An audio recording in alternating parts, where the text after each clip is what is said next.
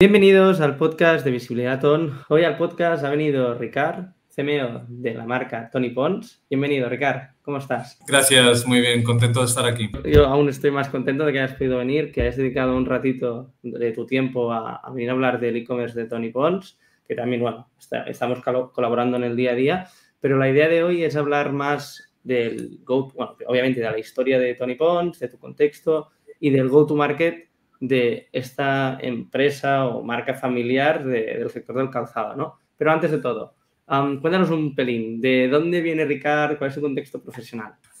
Bueno, ¿por dónde empezar, no? Tuve que tomar la decisión, como todo el mundo, ¿no? Cuando eres adolescente y demás, ¿no? ¿Qué vas a estudiar, no? ¿Qué quieres hacer? ¿Quién quieres ser, no? Y la verdad, dudaba muchísimo yo. Y tomé la decisión de estudiar informática y me arrepentí bastante de haberlo hecho, porque cuando ya llevaba unos cuantos años, ostras, la verdad no me gustaba nada y lo terminé, me gradué y me sirvió mucho porque de ahí pues emprendí por primera vez con un par de compañeros, amigos que se dedicaban también a la informática. Montamos una pequeña agencia, montábamos webs, las vendíamos, no sabíamos prácticamente nada. Pero bueno, pues fue una primera aventura que fue terriblemente didáctica, poco lucrativa, ¿no? Y ahí, pues bueno, empecé a dar mis primeros pasos con temas web, marketing, etc. Con el tiempo me fui a vivir a Estados Unidos y empecé a trabajar en una agencia. Fue una especie de trabajo de ensueño, ¿no? Porque a mí siempre me ha gustado muchísimo la música. Y esa agencia era una agencia de catering de música para profesionales, ¿no? Para DJs, para estaciones de radio, colaboramos con Universal, con Sony, etc. Ahí era pues una startup típica californiana, liderada por gente muy joven, que iba como un cohete, financieramente muy sólida, pero con mucho movimiento. Y ahí pues empecé a eso, ¿no? A tocar un poco más creación de contenido, marketing digital, etcétera. Con el tiempo quise aprender de e-commerce, pero en la empresa ya había gente que se dedicaba a eso, ¿no? Así que pensé, hostia, tengo que buscarme alguna idea de negocio que tenga lógica y sea coherente, pero ya con fines didácticos también, ¿no? Y así es como me metí en el sector calzado. Fue un día de vacaciones por Tarragona, que es de donde yo soy. Entré a una zapatería a reparar un par de zapatos y vi ese mueble de alpargatas y dije, hostia, ya lo tengo, es esto. O sea, es un producto muy de aquí, es un producto que me llevaré a Estados Unidos con mucho cariño y que estoy seguro que encajará muy bien en el estado donde vivo, ¿no? En California. Y así es como empecé a Barcas 101, que era una marca de calzado española que vendía ya a través de Amazon usando FBA y que me fue muy bien, ¿no? Ya desde el primer día vendí 10-12 pares y rápidamente fue creciendo y bueno, eso que te aporta un poco el marketplace, especialmente en Estados Unidos, ¿no? Que hay un volumen brutal y rápidamente cogió forma eso. De ahí empecé a diversificar un poco a nivel de tipo de producto y bueno, pues fabriqué varios productos que pues cuando detectaba una oportunidad de negocio dentro de Amazon Estados Unidos, ya sea porque había productos que se vendían muy bien, pero los reviews no acompañaban y eso te daba el feedback necesario para mejorar un poco el producto en sí. O bien porque el listing estaba hecho un desastre, ¿no? Había posibilidad de mejorarlo, había fotos, keywords, etcétera. Y entonces, bueno, pues buscabas ganar un poco de posicionamiento orgánico en la plataforma. Y con eso acabé trabajando con proveedores de Estados Unidos, de China y también de aquí de España, bajo distintas marcas y líneas de producto. Y es lo que terminé haciendo durante todos esos años que viví ahí. Y así conocí también a la familia Pons, ¿no? Fue vendiendo calzado, buscando ampliar de menorquinas a esas alpargatas, ¿no? Que contacté a través de un contacto común con Jordi. Y bueno, mira, casualidades de la vida, pues aquí estamos hoy. Casualidades de la vida, aquí estamos hoy y ya estaría, ¿no? Pero me sorprende muchísimo toda esta evolución, ¿no? Es decir, desde el emprendimiento en una agencia con amigos o todo el contexto a nivel tecnológico que comentabas cuando empezaste a estudiar pues, informática, digamos. Después pasas a otra agencia, pero aquí te vas a Estados Unidos, siendo de Tarragona. Entonces, ¿por qué te vas a Estados Unidos? ¿Cuál es tu motivación? La verdad, siempre he sido muy inquieto, ¿no? Y siempre me ha llamado la atención el conocer, el explorar y el hacer las cosas a mi manera, ¿no? Y hubo un tiempo en el que estaba aquí, vivía en Mallorca, de hecho, y no acababa de sentirme cómodo ni realizado. Sabía que tenía que hacer algo, quería dar un cambio, quería experimentar y probar, y no sabía muy bien qué debía de hacer. Pero lo que sí sabía es que el inglés me ayudaría en mi carrera profesional, eso estaba seguro. Y para aprender inglés, ya llevaba tiempo estudiando, pero ya sabía la mejor manera es ir a vivir fuera. Y Londres, Reino Unido, no me llamaba mucho la atención. Ni había estado, había visto cómo vivían muchos extranjeros, ¿no? Pasando un poco de penurias. Y pensé, no, yo quiero la experiencia completa y hablé con amigos que vivían ahí, me recomendaron, estaba entre la costa este o oeste y me alegro mucho haber escogido la costa oeste porque fue todo un acierto. Pero ¿cómo haces? ¿Cómo decides? Va, me voy y después, ¿cómo me voy? ¿A dónde voy? Es decir, ya consigues el trabajo desde aquí, te vas sin nada. Con una mano delante y una detrás, a los pocos ahorros que tenía por aquel momento, sí busqué una universidad y fui con un visado de estudiante, un F1, de 5 años. Entonces, nada, llegué, en una semana ya me había encontrado piso, me había comprado coche, había encontrado trabajo en un restaurante, mientras acababa de perfeccionar inglés. Y estoy estudiando inglés durante un año, año y medio así. Y ya cuando me sentí preparado, hice un máster de marketing en la universidad. Eso me dio permiso de trabajo temporal y con ese permiso, y ya con Social Security Number, conseguí pues, ese trabajo en la agencia. Y ya de ahí monté mi empresa. Como sin nada, ¿no? Es decir, para entenderlo, ¿a qué año llegas a San Diego? Porque vas directamente a San Diego. Sí, esto fue 2014, diría yo. O sea, en 2014 tú te vas de Tarragona, ¿no? Y llegas a Estados Unidos hasta 2015 más o menos. Empiezas, claro, entras a cuando dices que entras a la universidad, ¿qué era para tener el visado, entiendo, ¿no? Sí. Vale. Y allí en la universidad, aparte del trabajo que harías en un restaurante, entiendo, ¿no? Hay una universidad que estudiabas. Inglés. Vale, es decir, era un visado para formación en inglés, trabajaste en un restaurante y esta etapa, ¿hasta qué fue? ¿2015, 2016? 2016 podría decir, sí, porque llegué a prácticamente finales del 14.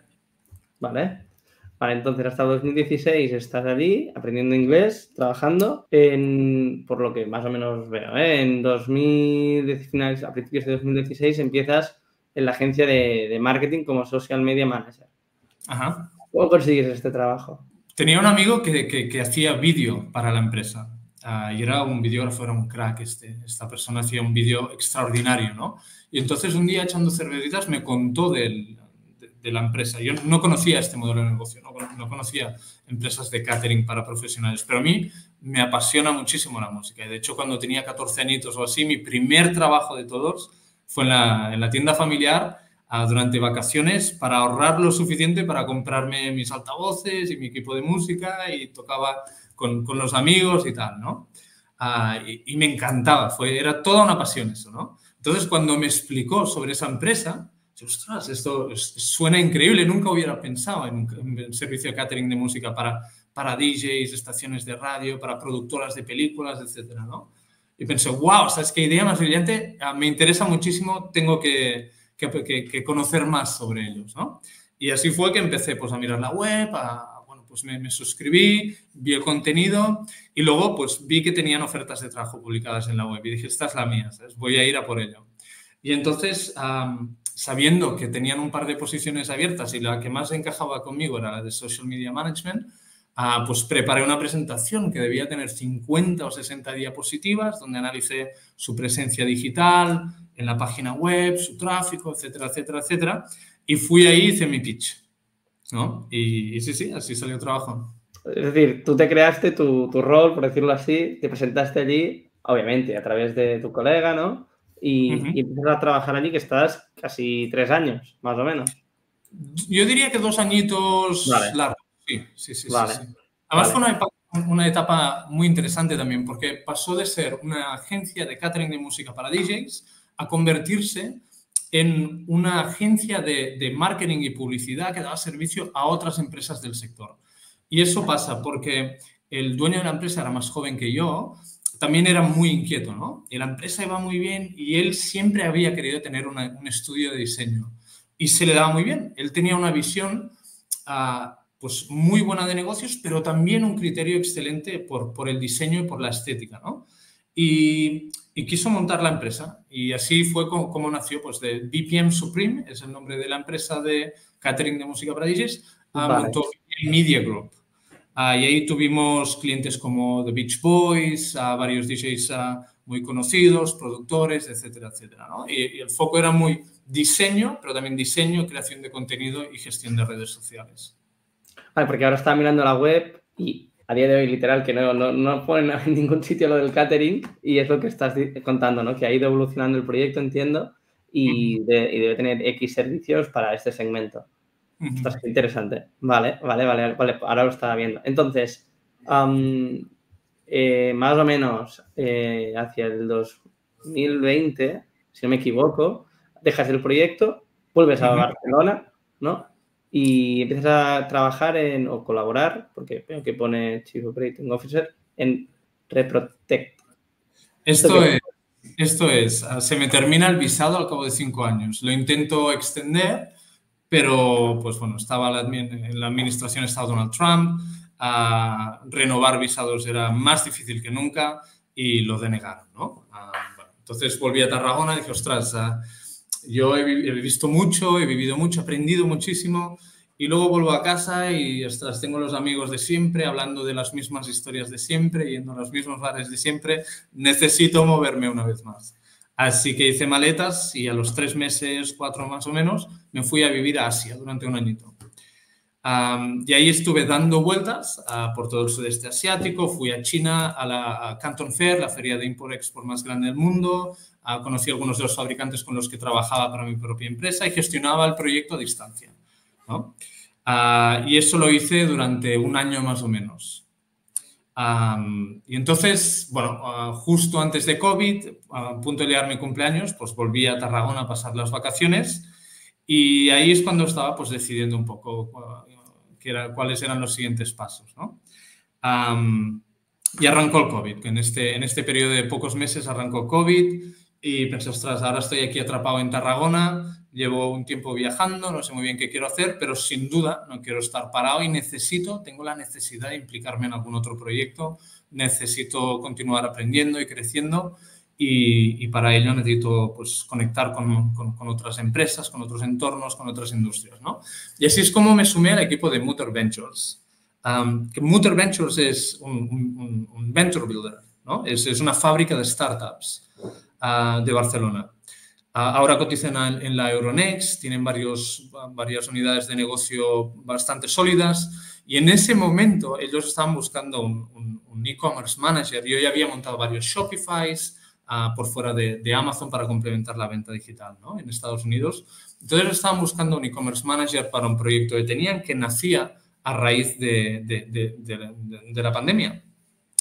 Y entonces me sumé al equipo de 𝗵𝗿𝗃, ¿no? Un equipo que al final acabé liderando yo mismo desde bajo el paraguas de 𝗵𝗿𝗃 Ventures. Ese e-commerce, en cuestión de pocos meses, no llegó a un año o así, y había facturado unos 5 millones de euros. Así que fue una época muy movida y muy intensa también. Las cosas pasaban muy rápido, ibas pues, a un sprint constante y fue todo un aprendizaje también. Casi nada. Me lo has explicado como si no hubiese sido así rápido, pero para entender lo que contabas ahora, ¿no? En resumen, te echan de Estados Unidos, por simplificarlo muchísimo, ¿vale? Todo lo que implica esto también a nivel emocional, tú ya tenías como allí tu vida, ¿no? Digamos, vuelves a Tarragona, te vas al sudeste asiático. Lo que yo, ahora analizando en LinkedIn, entiendo que tú durante el proceso que estabas en San Diego, ahí arrancaste el proyecto de Abarcas 101, one-on-one. Vale, sí, vale, entonces combinabas el trabajo que tenías en el grupo, digamos, y además ya estabas realizando pues este emprendimiento a través de la venta de esta tipología de producto en Amazon.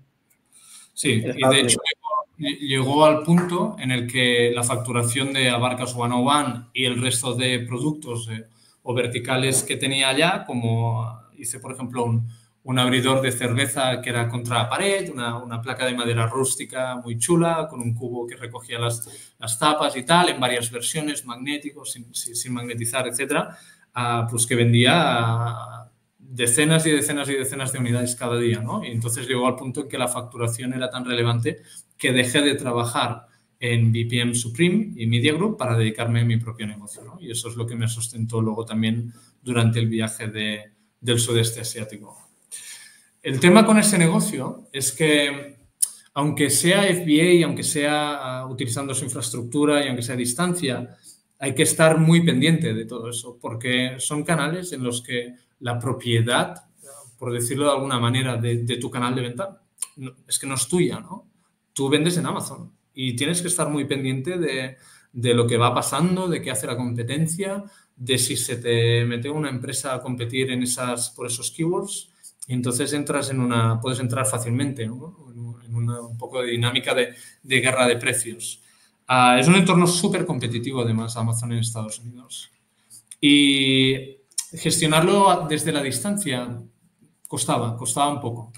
Así que decidí liquidar ese negocio. Entonces, es lo que comentas, ¿no? Estabas en el sudeste asiático, mientras seguías pues operando mediante un modelo de FBA en Amazon en Estados Unidos. Entiendo que no había un e-commerce de la marca, es decir, de marcas one-to-one. Lo tenía. Aún así, la verdad es de que por el trabajo que me conllevaba, la inversión que había que hacer en ads, etcétera, nunca lo vi como... O sea, para mí ese negocio siempre fue un negocio muy basado en FBA, ¿no? Y en la facilidad de gestión que me aportaba Amazon. Las ventas que tenía en el e-commerce también las servía desde FBA, ¿no? Tenía el conector entre Shopify y siempre lo utilizaba. Para entenderlo, al final, lo que comentabas, cómo os conocisteis o cómo entraste en este sector, ¿no? Tú tenías unos proveedores, estos proveedores enviaban a los almacenes de Estados Unidos y desde ahí tú servías a nivel operacional. Vale, genial. Entonces, vuelves a Barcelona, comentabas, ¿no? Mutter, perdón, es Mutter, ¿verdad? Mutter Ventures, donde, como tú bien dices, pues al final pues coge a diferentes startups y las intenta escalar, introduces en el proyecto que también es un e-commerce, que llegas a la facturación de 5 millones de euros, ok, impresionante. ¿Y en qué momento decides entrar como director de marketing o cómo va a nivel de historia? ¿Por qué no? Dejas de estar en el proyecto de 𝗵𝗿𝗺𝗺𝗺𝗺 y pasas a entrar en el proyecto de Toni Pons. El proyecto 𝗵𝗿𝗺𝗺𝗺𝗺, de hecho, murió cuando salió la vacuna para el COVID, porque al fin y al cabo 𝗵𝗿𝗺𝗺𝗺 era de venta de mascarillas y de productos sanitarios, ¿no? De ahí ese crecimiento tan rápido. Y la muerte, pues que también era la crónica, ¿no? De una muerte anunciada con la vacuna. Claro, intentamos diversificar un poco a nivel producto, pero diversificar con un año de vida es prácticamente imposible, y más en ese contexto. Así que yo mismo, cuando vi que el proyecto no iba a tener continuidad, y un poco también por diferencias con la junta de dirección del grupo, pues decidí terminar de trabajar en el proyecto y ellos me ofrecieron otra posición en un holding de empresas de startups de producto financiero que tenía el grupo, ¿no? Y lo mismo, pues me sumé, finalmente cambié de rol, pasé a director de operaciones de ese pequeño holding y, bueno, pues intentando empujar un poco esas 3 startups que colgaban de ese pequeño holding.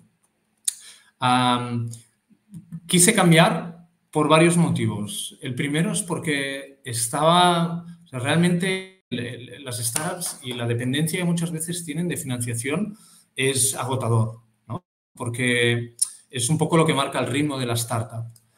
Y cuando hay mucha necesidad de capital, porque al final desarrollar productos financieros, tecnológicos, pues es caro, es muy caro, ¿no?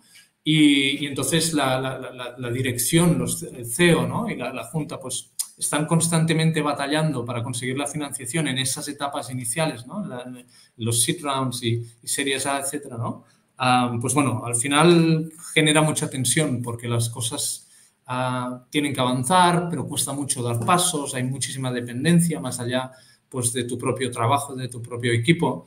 Y realmente tenía ganas de trabajar para una empresa donde eso no fuera un condicionante, ¿no? Para desarrollar negocio. Además, mientras trabajaba en Mutter, me puse a estudiar un PMD en ESADE. Es un programa para desarrollo de directivos, ¿no? Y fue como una revelación eso, fue eye-opening, que dirías en inglés. Un programa extraordinario, me gustó muchísimo y eso me abrió un poco el apetito para eso, ¿no? Para nuevos retos, para ser más ambicioso, para trabajar moviendo números más altos y sobre todo para formar parte de un equipo directivo que realmente en el que pudiera tener incisión. Entonces, sales del proyecto y empiezas esta formación en ESADE, un PMD, que entiendo que... ¿Cómo funciona esta formación? Es una especie de MBA, pero pensado para perfiles que ya tienen cierta experiencia. O sea, un MBA muchas veces es... acabas la carrera, ¿no? y haces pues, el máster para acabar de completar tu currículum. Este tipo de programas son Executive Education, lo que implica que hay perfiles para que te hagas una idea, quizá la media edad ronda los 44 o 45 años en este tipo de programas. Son directivos que tienen mínimo 4, 5, 6 años de experiencia en posiciones de mucha responsabilidad y hay perfiles muy variados, ¿no? Pues desde directores financieros, empresarios, etcétera, etcétera, etcétera. Vale. Muy interesante. En este caso entiendo que es, como tú dices, ¿no? Es también a nivel de contactos, conoces a gente muy interesante también, ¿no? De otros sectores. Con esto también haces piña, ¿no? Entiendo cuando lo que decías, ostras, voy a Tarragona, me encuentro siempre lo mismo y ahora sí que pues vas a Barcelona, empiezas a conocer este tipo de personas. ¿Y en qué momento empiezas en el proyecto de Toni Pons? ¿Cómo va? Pues fue saltar de hecho, estuve trabajando en Mutual Ventures y estudiando a la vez y ya cuando tenía claro que quería cambiar, pues yo mismo hice una vez más un pitch para la posición de marketing que era inexistente en Toni Pons en ese momento. Se lo hice directamente a Jordi, el director general, y lo mismo, ¿no? Pues funcionó. Pero es que esta vez ese es el tema, ¿no? Ir tú de forma proactiva si ves que hay una necesidad, cubrirla. Entonces, para entenderlo bien, tú ya tenías el contacto de Jordi por tu pasado, ¿no? Haciendo y ejecutando el proyecto de Abarcas One on One. Entonces, lo que pasa aquí es, abres a Jordi, es que entiendo que tenía su teléfono, su WhatsApp, su correo, no lo sé, y le propones directamente el hecho, hey, mira, este ha sido mi contexto, mi evolución, este es el impacto que podría tener en la marca y, bueno, no sé cómo fue, o quedasteis para comer. Es un poco más curioso que eso, porque el contacto que tenemos en común es un familiar mío que también es joven. Entonces, él se iba a casar y coincidimos en la despedida. Fue una despedida de estas pues, de fin de semana largo y demás, ¿no? Y ahí, bueno, pues hubo tiempo para pasárselo bien, para reír y también para hablar de negocios, ¿no? Y ahí fue cuando realmente conectamos un poco. Vale, entonces, en esta despedida de soltero conectáis, ¿no? Le dices tu contexto, ya os conocíais de antes también. Y esto sucede en 2022, más o menos, entiendo. Sí. De hecho, fue en 2021 y yo me incorporé al equipo de Toni Pons en 22, en febrero, sí. Entonces, cuando tú llegas a este proyecto, Toni Pons ya tiene un recorrido importante, ¿no? En el sector, en el mercado. Cuando tú entras en el proyecto, ahora vamos a empezar a hablar del proyecto de Toni Pons. ¿Cómo te lo encuentras? ¿Cuál es el contexto? El contexto es, Toni Pons en ese momento tenía 76 años de historia, es una empresa familiar, tercera generación ya liderando la empresa y siempre protagonista el canal multimarca, ¿no? El B2B, el wholesale. Protagonista del 100% de facturación hasta la entrada de Jordi y luego pues se creó pues, las primeras tiendas retail propias, primeras franquicias y el proyecto online de la mano de un full commerce, ¿no? De un partner que hace la gestión integral del e-commerce, que es un Magento, de las campañas de email marketing, las campañas de performance, etcétera, etcétera, etcétera.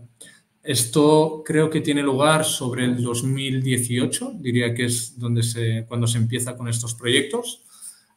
Jordi entra a liderar la empresa desde el 2016 y desde entonces ha multiplicado el negocio por 3. Respondiendo un poco pues, a eso también, ¿no? A la diversificación de, por un lado, mercados, por otro lado, de producto, rompiendo un poco la estacionalidad que había y la dependencia hacia productos de verano, hacia las alpargatas, con zapatillas de casa, lo cual fue todo un acierto en época de COVID, botas, botines de agua, ahora sneakers, etcétera, etcétera, etcétera, ¿no? Ese producto ahora supone un 30% de las ventas, lo cual pues no existía antes. El canal online a día de hoy vende aproximadamente un 20% de la facturación. El retail es aproximadamente un 20% más. Claro, todo eso son canales que aportan muchísimo al negocio y que no existían antes, ¿no? Entonces, el Estado fue un poco eso, ¿no? Empresa muy sólida, muy estable, familiar, sí, pero con una mentalidad prácticamente de startup, ¿no? Porque director general súper joven, montando equipo, creando un nuevo nivel dentro de la organización, canales de venta pues, que quedan los que tienen muchísimo recorrido, muchísima oportunidad de desarrollar y crecimiento, pero también los problemas que todo ese crecimiento conlleva, ¿no? El stack tecnológico pues no acompaña, hace falta establecer muchísimos procesos, muchas veces pues las áreas un poco desdibujadas porque se han creado áreas nuevas, con lo cual los roles tampoco están del todo definidos. Y bueno, pues al fin y al cabo todo un reto, pero un reto de esos que son bonitos y agradables, ¿no? Pues lo haces desde una posición de estabilidad y de proyección. Claro, entiendo que por el contexto que estás dando, ¿no? Una empresa de 76 años que en nada hace 100, el centenar, que es una locura. Primero, que no es lo normal, dicho esto, a nivel de empresas. Incluso creo que hay un estudio de la vida media, ¿no? De una misma empresa y que las que duran más son relacionadas con el mundo agrícola. Entonces, en este caso, es una empresa que desde sus inicios se dedica a hacer alpargatas o calzado, pero entiendo que el origen era alpargatas, ¿no? Sí, totalmente. El origen sigue manteniéndose hoy a nivel de producto, a nivel del sector. Entonces, entiendo que estas dos primeras generaciones, ¿no? Con mucho foco a la fabricación, a la industria, bueno, al final la ejecución del producto, la creación del mismo. Y una vez con la entrada de Jordi, que viene también siendo de la familia, que ha mamado toda esta cultura, en una empresa familiar, empieza, entre comillas, y siempre desde el respeto y sin mi conocimiento, pero a profesionalizar, a sistematizar, a crear equipo, a abrir canales. Y en este proceso de expansión entras tú. Has dicho un punto que creo que es interesante a nivel de online, que la parte del online lo llevaba una agencia full commerce. ¿Qué es una agencia full commerce? Porque yo la primera vez que me lo he encontrado ha sido con vuestro caso. Sí, básicamente no es un proveedor, sino es más un partner, ¿no? Entonces, los acuerdos full commerce funcionan de la siguiente manera. Ellos comisionan, o sea, ellos hacen la gestión y pagan la publicidad de su propio bolsillo.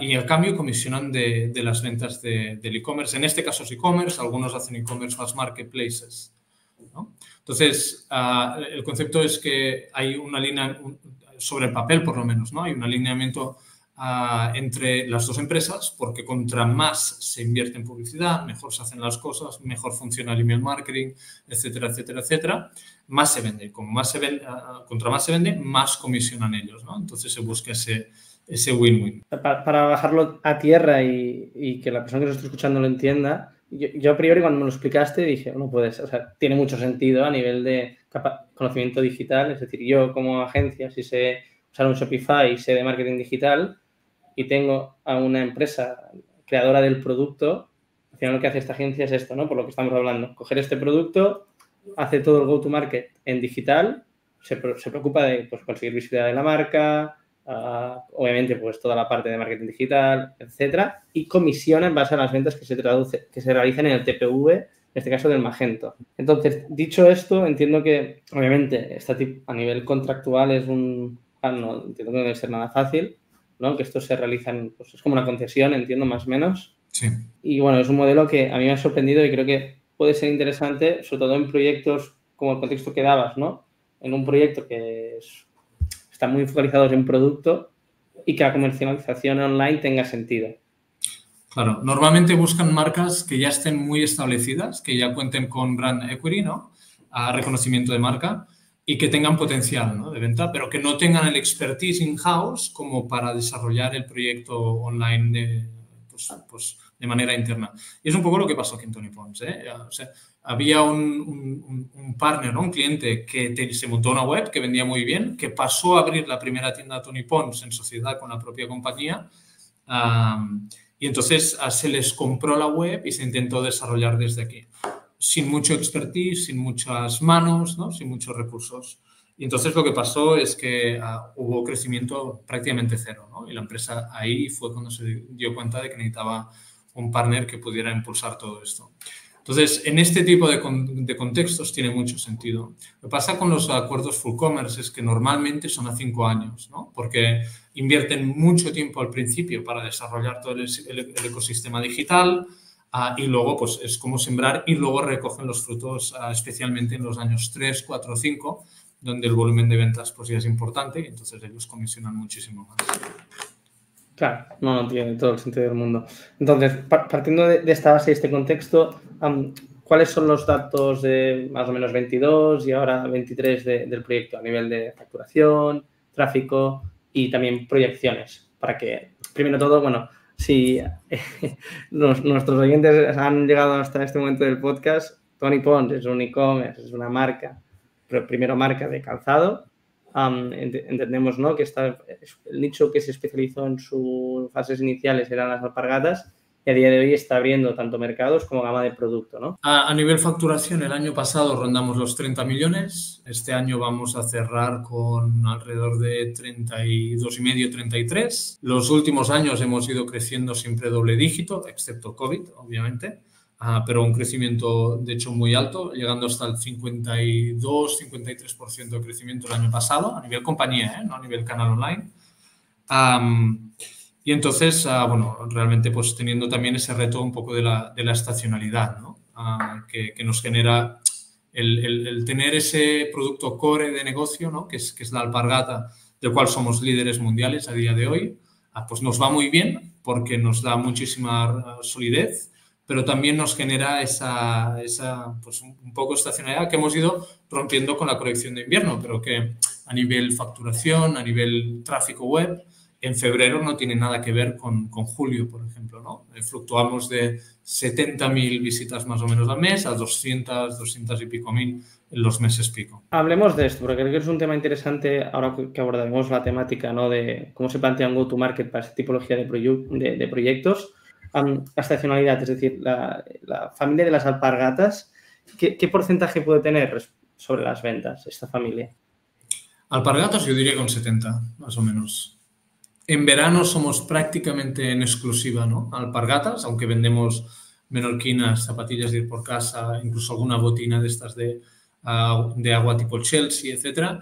Yo diría que es prácticamente el 100% alpargatas, el producto por el cual nos conocemos mundialmente además, y eso pesa eso, un 70%, aunque sí es cierto que tanto las alpargatas como luego el resto de productos han ido creciendo más o menos a la par durante los últimos años. Genial. Entonces, esto podría ser también un ejemplo que se traslada al sector de los disfraces, donde hay una gran dependencia, obviamente es un extremo, no sería el mismo caso que vosotros, pero una de las peculiaridades es lo que comentamos, ¿no?, que el 70% de las ventas a nivel de facturación anual se reside en una familia, que ahora hablaremos también en el futuro, ¿no?, sobre este tema, y reside sobre 3 meses, 4 del año, ¿no?, los meses de verano. Porque también entiendo que de este go-to-market gran parte es el mercado español a día de hoy. No, no es así. De hecho, ¿no? la empresa, Vale. a ver, en la web sí, yo diría un 60% es el mercado español, solo en nuestra web, ¿eh? Luego a nivel digital, si añadimos marketplaces, la gran mayor parte de la venta se hace fuera. Y luego a nivel compañía, no, el 70% más o menos es internacional. Sí, y eso nos va muy bien, Josep, también, porque cuando nos imaginamos estacionalidad pensamos en nuestras estaciones, ¿no? Pero cuando aquí hace frío, quizá en América Latina no lo hacen, ¿no? O en Asia están también en pleno verano, ¿no? Y entonces esa diversificación a nivel mercados también nos ayuda a modular mucho esa demanda. Entonces estamos hablando, esto es chulo y me explota la cabeza porque desde Girona al mundo, ¿no? Que se diría. Entonces, claro, estamos hablando de que un 70% de la facturación del grupo es internacional, que serían pues, unos 20 y pico, 21 millones arriba abajo. Dicho esto, ¿cuáles son los canales a nivel internacional? Los canales, tenemos tienda propia en España, franquicia en varios países, franquicias internacionales. Es un modelo de negocio que descartamos en España porque lo conocemos nosotros mejor que nadie y lo desarrollamos mejor, pero en el extranjero sí que nos apoyamos en partners que tienen el conocimiento, expertise del sector y del mercado. Y luego tenemos el wholesale y luego el online. Son las tres patas. Que entiendo que de estas 3 patas, ¿cuál es la que tira más? El wholesale sigue siendo el protagonista Vale. dentro del propio canal. Vale, que también entiendo que venían de los orígenes, ¿no? de la propia empresa. Y de estos mercados internacionales, ¿hay algunos mercados que destacan respecto a otros? En Francia somos muy fuertes, por ejemplo. En Holanda tenemos muy bien. Arabia Saudita tenemos 8 tiendas. Algunas de ellas facturan muy bien también, facturan mucho. Entonces tenemos una presencia bastante sólida en ese país. Además, el tener tienda física también aporta un poco o sea, te da una dimensión, una capa extra de reconocimiento de marca, ¿no? El caché que tiene el tener tiendas en centros comerciales de los más conocidos. En Filipinas tenemos un proyecto muy reciente, pero también ambicioso, y vamos a cerrar el año con unas 10 tiendas abiertas, monomarca, de la mano de un partner, de un franquiciado. Y luego, pues también en América Latina tenemos varias tiendas, como en Colombia un par, Ecuador también un par, y estamos en proceso de desarrollo de algunos mercados nuevos también. Muy interesante. Y todo esto es lo que viene relacionado con lo que hablábamos de, vale, el 70% de la facturación viene de una familia que a priori es estacional si hablamos desde el mercado español. Aquí también se denota tu trayectoria profesional, al final has visto mucho mundo y ya tienes una visión global, ¿no? Y destacar esto, ¿no? Que una de las formas de trabajarlas o el hecho o minimizar el problema que te puede dar una estacionalidad, en este caso en verano, es la internacionalización, ¿no? Holanda me sorprende, porque Holanda, ¿cómo es que se venden alpargatas? No solo alpargatas, me mencionaba entre un 70 y 80% de la facturación de alpargatas. Yo creo que ahora ya se acerca más al 70% de zapatillas de casa, que son nuestro propio concepto, que son slippers. Vendemos más de 250.000 ahora, por ejemplo, de unidades cada año, ¿no? De pares. Entonces, no solo alpargatas, sino también eso, ¿no? Pues las botas de agua y esas familias de producto encajan muy bien. Pero te diré, no solo el mercado por tamaño, por Producto Interior Bruto, o sea, todo eso sí influye, pero también influye muchísimo tener un buen partner, ¿no? Tener un distribuidor, un agente, un representante, una red comercial que realmente apueste por ti. Y eso es lo que puede hacer que un país como Holanda facture más que un país como Alemania. Bueno, claro, partiendo de la base del go-to-market a través de franquiciados y wholesale, que después esto, y ahora hablaremos también, ¿no? Cómo se traslada esto después a tu marca digital o a tu web a la hora de vender a esos mercados, ¿no? Genial. Pues hemos hablado de este contexto, he querido profundizar en el tema de la estacionalidad porque creo que es muy interesante cómo se plantea, cómo se trabaja, pero vamos a hablar de go-to-market. Entonces, para empezar y abrir este cajón, hablemos un pelín ahora sí del canal únicamente, exclusivamente de online. Si no recuerdo mal, hemos comentado que representaba a día de hoy más o menos el online a nivel global un 20%. Sí. Vale, genial. Y este 20% entendemos que cuando hablamos de mercados, el primero, ¿cuál sería para empezar a bajar el go-to-market? Sería España con un 60%, seguido de Francia, segundo protagonista y un poco distanciado del resto. Y luego, pues, países como Italia, Reino Unido, pues, obviamente, en los últimos años quizá un poco menos, pero sin duda Europa, ¿no? Es donde tenemos más acceso y más reconocimiento. Luego, el resto del e-commerce en el resto de países fuera de Europa se complica mucho, ¿no? Pues por un tema obvio de transporte, de timings, de logística inversa. El sector moda tiene mucha devolución y la experiencia del cliente no es la misma. Entonces, intentamos apoyarnos un poco más y creemos en apostar con los partners para construir a futuro pues un enfoque multicanal. Genial. Entonces, partiendo de esta base, ¿no? Un 20% de ventas a través del canal online, que en este caso sería el Magento. 60% de go-to-market, bueno, de la captación de ventas es en el mercado español. Ok. ¿Cómo se capta tanto esta visibilidad? ¿Cómo se genera negocio? Cuando tú llegaste, ¿cuáles eran las bases que tú planteabas? Si ahora tuvieses que volverlo a hacer y explicar, ¿no? Yo creo que es importante entender un poco qué conlleva el trabajar en una empresa familiar, ¿no? Y es que a diferencia de esas startups en las que me involucré en mis experiencias profesionales previas, en las que se busca el quick win, el corto plazo, ¿no? El retorno directo, etcétera, en un negocio familiar el objetivo normalmente es, obviamente se mira por los resultados, por la cuenta de resultados, los beneficios, pero el objetivo es construir marca también, ¿no? El objetivo es que esa empresa pase de la tercera a la cuarta generación en algún momento y lo haga en una posición pues aún más sólida y más robusta, ¿no? Entonces, lo que se trabaja es lo que se venía trabajando incluso antes de que yo llegara aquí, ¿no? De la mano de este partner que tenemos, Full Commerce, es pues, performance en Google, en Facebook. Creemos mucho en el email marketing, pero no en el email marketing como método de generar ventas cuando enviamos un correo, ¿no? Sino en el email marketing como canal de comunicación con nuestros clientes, ¿no? Como una manera de mantener el contacto con ellos. Y entonces se ha apostado mucho por desarrollar una base de datos de clientes y de usuarios que afines a la marca, ¿no? Y eso lo hacemos no solo con campañas de lead gen en Facebook, sino también aprovechando la fuerza de nuestra red de tiendas, ¿no?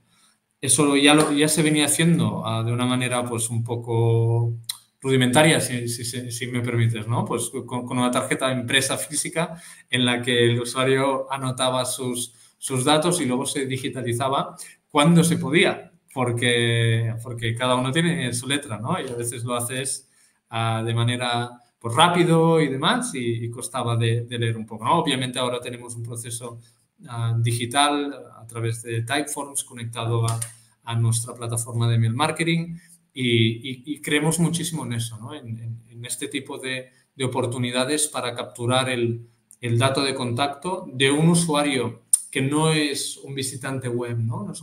No es una persona que ha acabado en la web ya sea porque ha visto en redes sociales un post, un anuncio, etcétera, sino es una persona que ha estado en la tienda física, que ha pasado un tiempo ya, que ha visto, ha estado expuesta a todo nuestro catálogo, ha interactuado muy probablemente con vendedores, muchas veces es cliente, ha comprado, porque es en ese momento en el que se capta el dato, con lo cual es un lead ultra cualificado, ¿no? Y además, en el contexto en que el cliente Toni Pons en España, de retail, es turista, un 70-80%, dependiendo de la ciudad de la tienda, pero un 70-80% de los clientes Toni Pons en tienda física en España son turistas. Entonces, es una oportunidad excelente para mantener el contacto una vez vuelven a su país. Eso es un elemento clave para nosotros. Otro es, y es una iniciativa que estamos arrancando ahora colaborativamente entre online, entre retail y entre marketing, es también el poder hacer venta cruzada, quizás una vez más de una manera un poco rudimentaria, pero entre canales, ¿no? Es decir, un cliente que va a la tienda y que va cargado de bolsas y ves que no puede llevar más, ¿no? Pero que quizá compraría varios pares, porque al fin y al cabo muchos clientes se identifican en Toni Pons, en el sector, en clientes de tiendas, pues un souvenir de calidad, ¿no? Muy vinculado al contexto histórico, al contexto cultural de la alpargata, que es un producto pues muy de aquí y que hace décadas y si no siglos, ¿no? que hacemos. Entonces, les gusta mucho como souvenir y quizás identificas ocasiones en las que se interesan por varios productos, pero van muy cargados, no tienen espacio en la maleta. Entonces, en estos casos ya llevamos al cliente de tienda a comprar directamente en la página web, ¿no? Y eso nos permite entregárselo a domicilio, compran más, son clientes que han tocado varios canales, con lo cual para nosotros tienen un poco más de valor porque tenemos un doble impacto ya de entrada. Y entonces, pues bueno, pues al fin y al cabo es generar esas sinergias entre esos canales que nos permiten aumentar el ticket medio, aumentar la recurrencia de compra, y sobre todo ganar un poco más de reconocimiento en la mente del consumidor. Partiendo de vuestro contexto, ¿no? Lo que estás comentando al final, una marca histórica dentro de un vertical muy concreto, la alpargata como símbolo identificativo de una zona, ya sea la Costa Brava, incluso también las Islas Baleares. Y tiene mucho sentido lo que comentas, ¿no? Que gran parte del cliente final es gran parte también del PIB de España, o incluso de Cataluña o de las Islas Baleares, que son los turistas.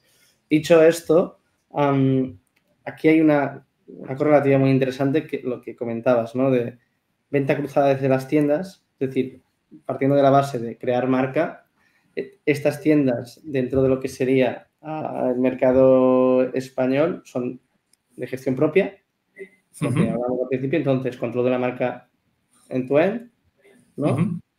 Y después aquí tocabas uno de los puntos que creo que es muy interesante, ¿no?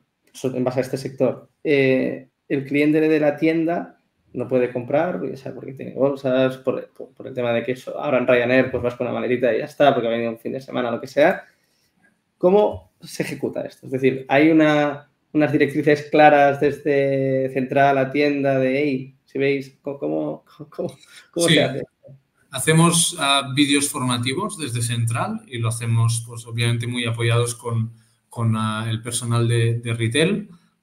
Y entonces hacemos eso, ¿no? Pues tenemos una pequeña y creciente biblioteca de vídeos formativos. Lo hacemos en formato vídeo porque en retail hay rotación, ¿no? Hay bastante más rotación de la que tendríamos en central. Y entonces el vídeo es ese elemento formativo asíncrono que se adapta un poco al momento en el que entra, en las salidas que hay, ¿no? Y nos permite durante todo el año pues quizá tener que el personal nuevo tenga acceso a estos elementos formativos y nos permite agilizar un poco también el proceso a nosotros, ¿no?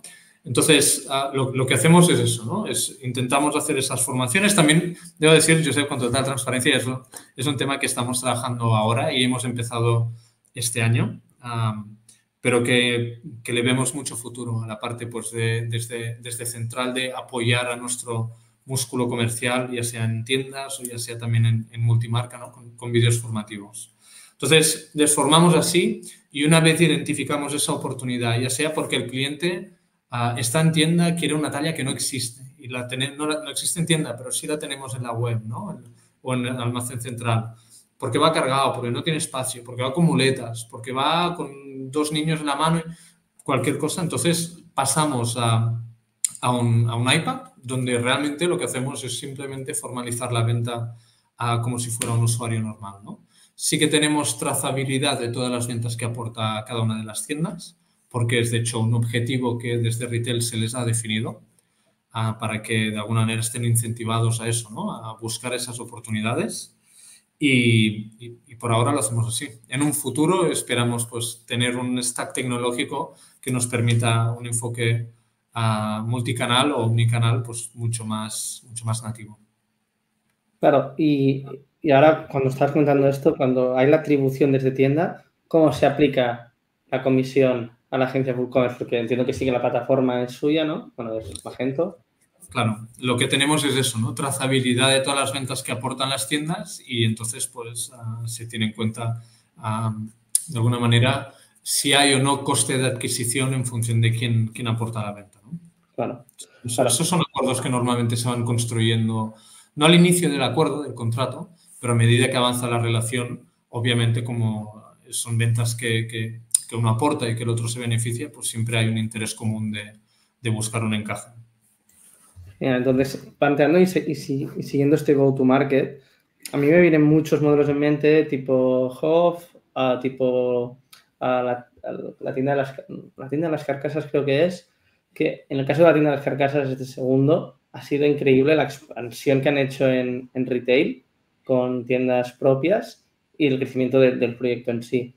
Entonces, cuando hablamos de go-to-market, de construir marca, de este producto histórico, de souvenir, por lo que me estás dando a entender, creo que es un punto fundamental en la ubicación de estas tiendas, teniendo en cuenta esta tipología de cliente o sea, esta persona representa algo, el cliente tipo o uno de los clientes tipos de Toni Pons.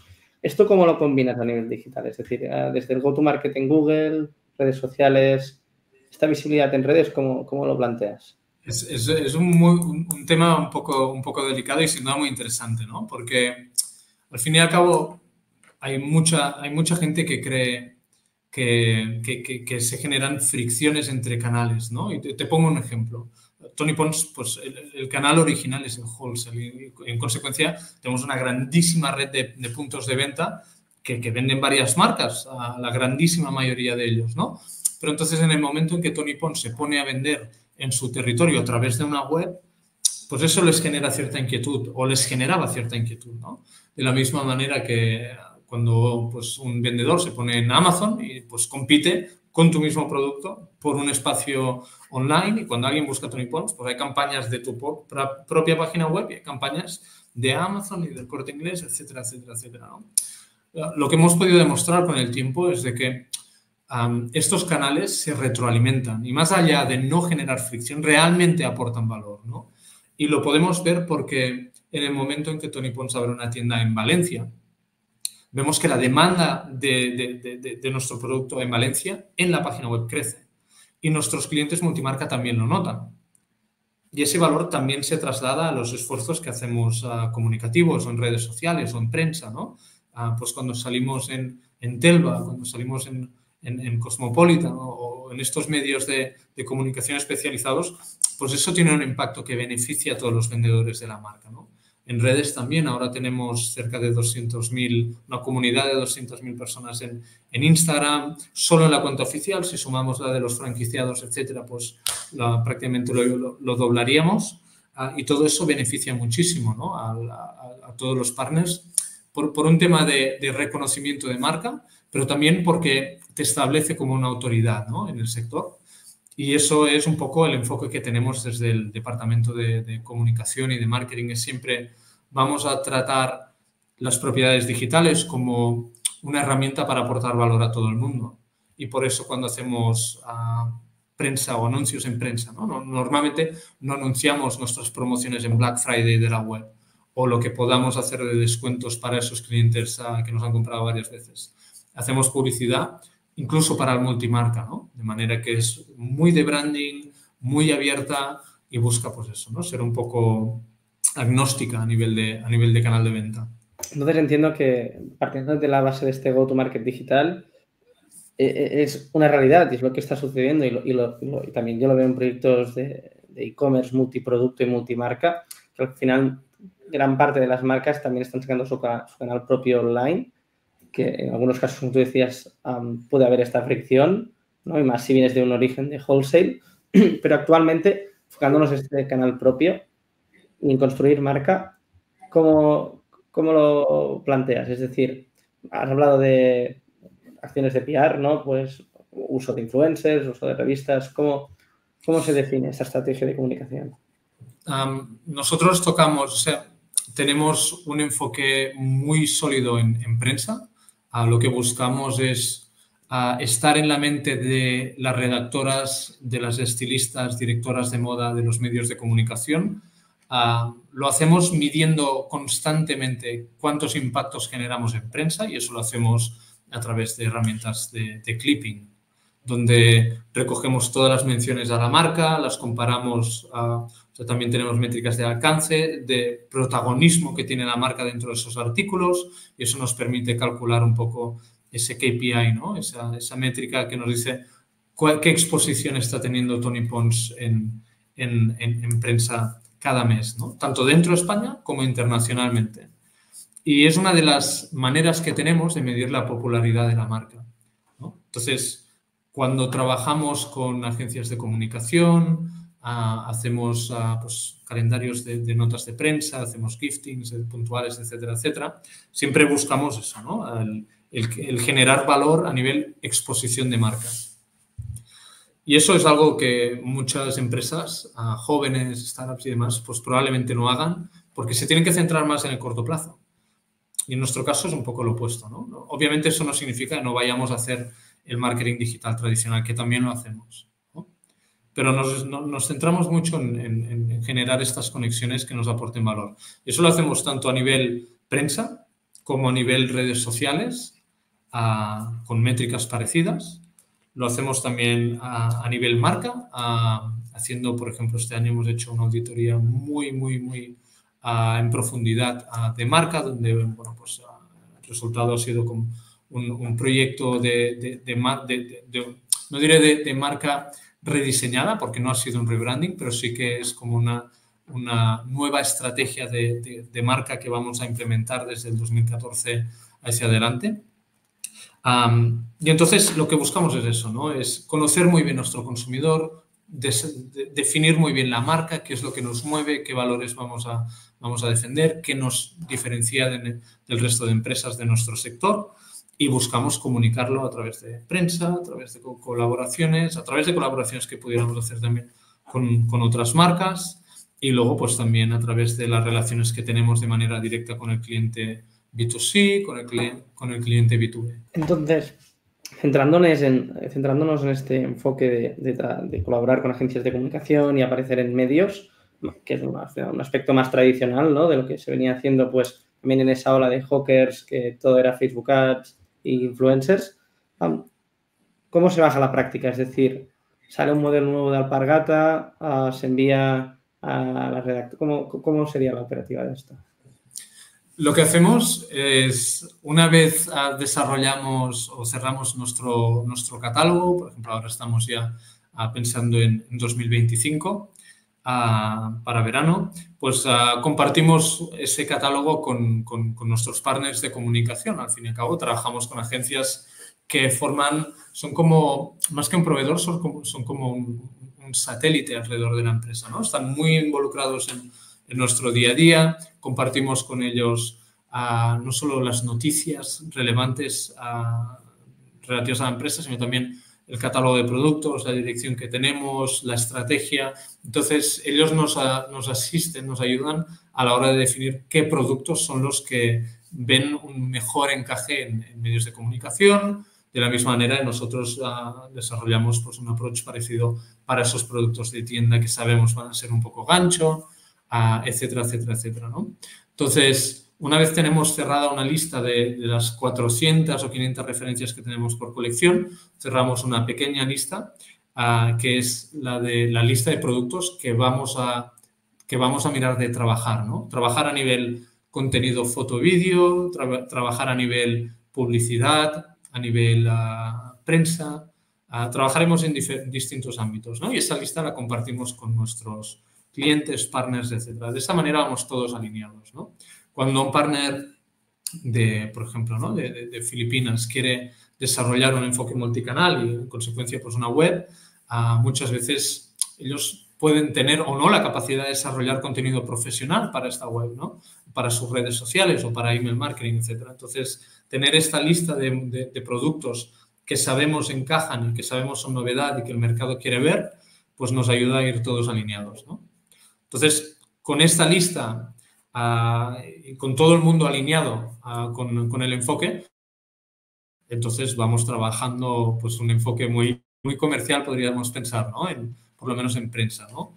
Y a estar constantemente en contacto con estas estilistas y redactoras. Sabemos cuándo van de vacaciones, dónde van, antes de que vayan, pues hablamos con ellas, vemos de qué manera podemos colaborar, les hacemos participar del producto, etcétera, ¿no? Y todo eso genera esas oportunidades luego en prensa a la hora de redactar artículos de comparativa, entrevistas, etcétera, etcétera. Bien, entonces, que esto creo que al final, a diferencia de otros proyectos nativos digitales, sí que en vuestro caso, al venir de una trayectoria de wholesale, ya tenéis a nivel de ciclo de fabricación y de evolución del producto, siempre vais como una temporada por delante, ¿no?, porque es lo que requiere esta tipología de distribución de producto.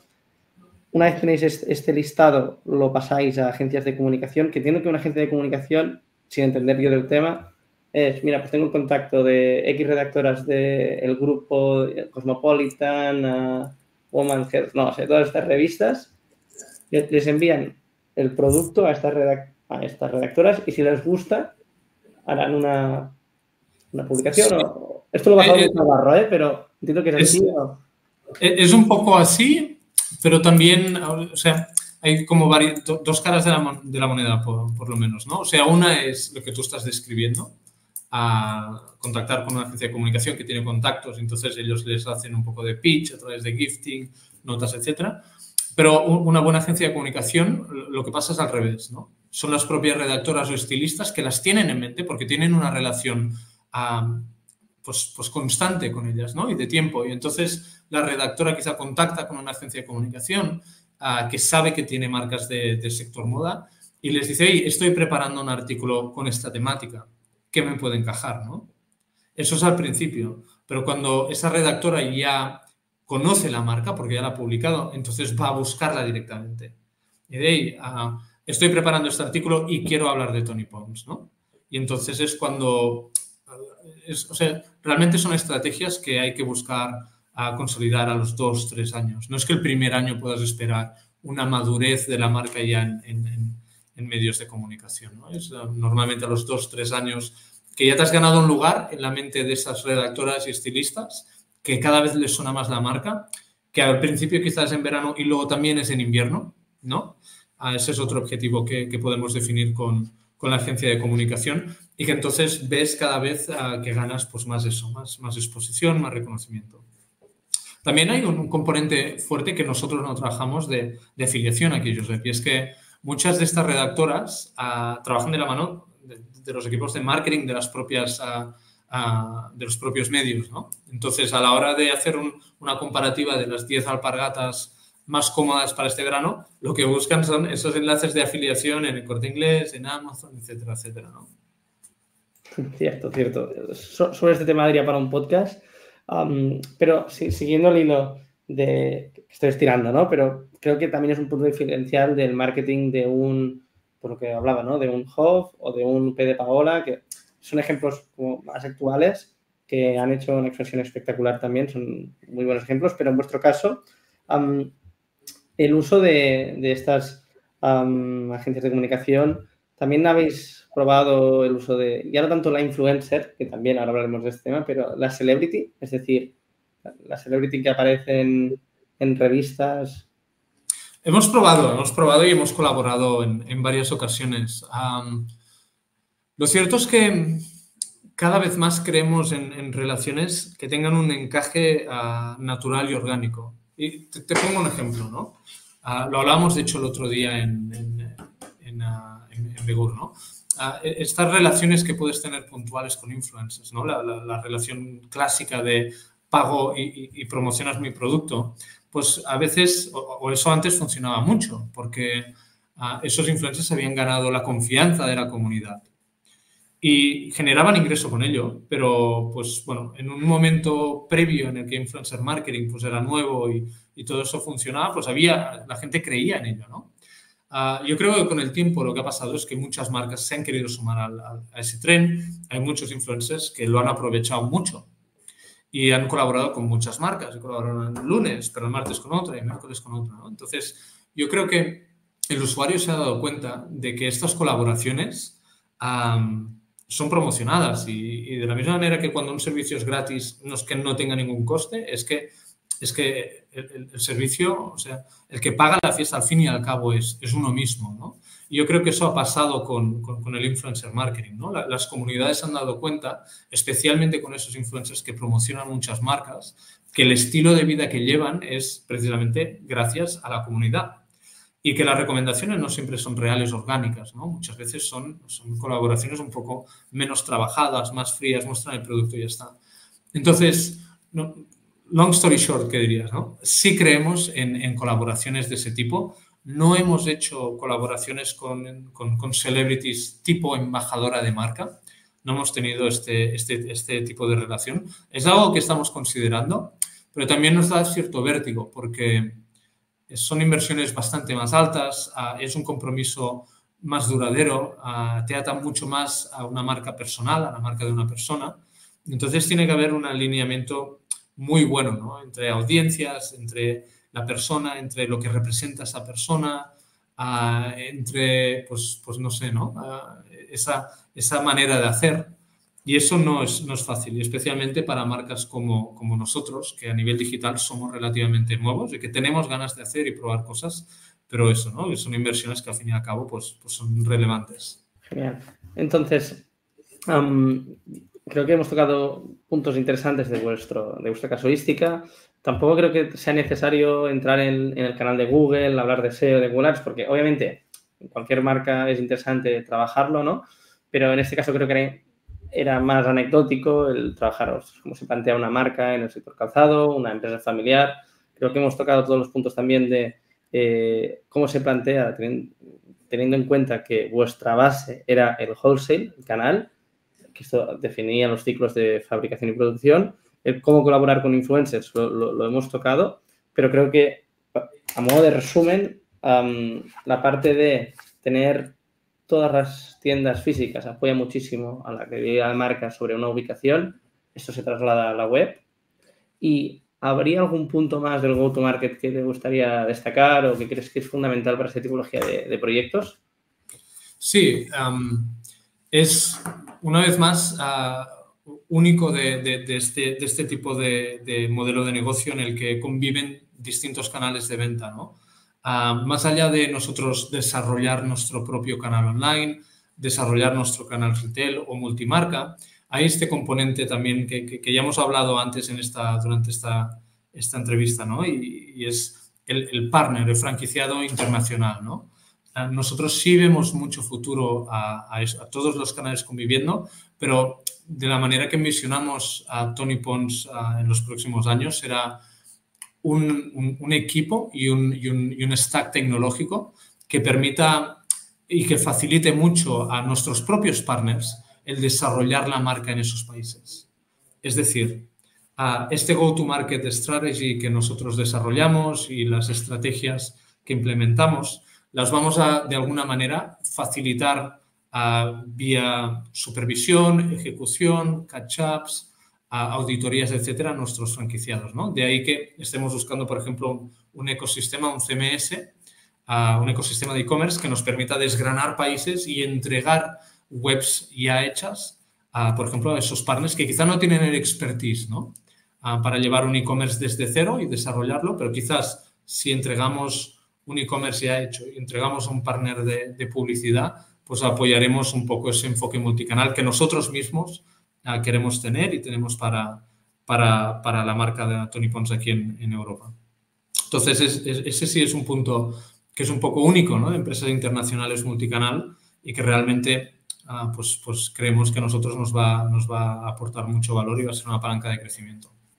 O sea, lo que entiendo es que de esta forma, a nivel online, controlar toda la comunicación a nivel internacional, por lo que la operativa después se ejecuta en ese país con ese partner, ¿no? Esto también te permite pues internacionalizar y tener el control de forma más rápida y sencilla. Yo lo que me quedo también de lo que hemos estado hablando es de esto, ¿no? Los 3 canales de venta, que también hay diferenciación entre los proyectos, ¿no? Wholesale como el original, el histórico, como carácter de fabricante. El apartado del retail, con el retail propio y franquiciado, el propio nacional y el internacional, todo lo que sería el franquiciado, que queréis seguir explotándolo, lo que comentabas ahora. Y después la parte online desde canal propio, que sería la web. Y no lo hemos comentado, pero ahora cuando lo estaba escribiendo he dicho, ostras, los marketplaces, Zalandos, marketplaces del sector. ¿Cuál ha sido vuestra experiencia? La experiencia que imagino compartimos muchos, ¿no? Son canales que la penetración puede ser muy rápida, es decir, es relativamente sencillo ganar volumen. Son canales que también un poco delicados porque pierdes el control a veces, ¿no? Pierdes el control un poco de marca, de las ventas, de las devoluciones, ¿no? De todo lo que conlleva tener, pues eso, ¿no? Zalando vendiendo en Alemania, donde, por ejemplo, la devolución puede ser un 60-65% en algunos casos, ¿no? Lo cual da mucho vértigo. Y entonces, eso, ¿no? Son canales que ayudan mucho a crecer, que aportan mucho volumen, pero que también hay que seguir muy de cerca para asegurar de que todas esas devoluciones, todos esos costes, todos esos imprevistos, todas esas variaciones en la estructura de comisiones del marketplace o incluso los mercados nuevos que ponen disponibles para los vendedores, pues cómo impactan el P&L, ¿no? Y ese es un poco un deporte de riesgo. porque a raíz de las subidas de carburantes, del encarecimiento en general de los canales de venta y materias primas y demás, realmente han subido mucho los costes. Y cuando no lo vigilas bien, pues eso, ¿no? Te puedes encontrar que te pueden echar el pianel a patas arriba en un momento, por el propio volumen que ellos aportan, ¿no? 100% lo mismo, ¿no? Al final también Marketplace es un tema que puede dar para un podcast, o 2, o 3, o 4. Habrá un podcast sobre este tema con Lola, de Black Limba. Así que aquí, quien le interese, pues ya lo tendrá a la mano, incluso lo voy a enlazar por aquí. Y ahora ya sí, para cerrar, ahora ya nos relajamos un pelín más, vamos ya a terminar. Ahora hablamos de inspiración, ¿no? Al final eres una persona que, ostras, has viajado bastante, has tenido experiencias fuera de España que yo creo que siempre es enriquecedor. ¿Y cuál ha sido la principal inspiración y motivación que has encontrado en libros, podcasts, creadores de contenido? Libros, podcasts, creación de contenido. A ver, a nivel libros hay uno que me gusta muchísimo, que es el de Conversion Rate Experts, How to Make Websites Win. Es una agencia que se llaman eso, ellos se llaman Conversion Experts, me parece. Y es una agencia que me encantaría trabajar con ellos, porque si escuchas su podcast, si lees su libro, si consumes su contenido, es revelador, ¿no? Claro que no es para todo el mundo, porque para hacer Conversion Rate Optimization necesitas ciertos volúmenes de tráfico para experimentar y formular hipótesis que tienes que validar con datos. O sea, no es tan sencillo, ¿no? Pero es fascinante esa capacidad de formular hipótesis basadas en datos y validarlas vía experimentos. A mí me parece que es una empresa fascinante y me encantaría poder tener la oportunidad de colaborar con ellos. Quizás dentro de unos años, cuando Toni Pons tenga pues eso, ¿no? Mucho más tráfico, mucho más venta, también por necesidades del propio proyecto, ¿no? Pero ellos son un poco una inspiración.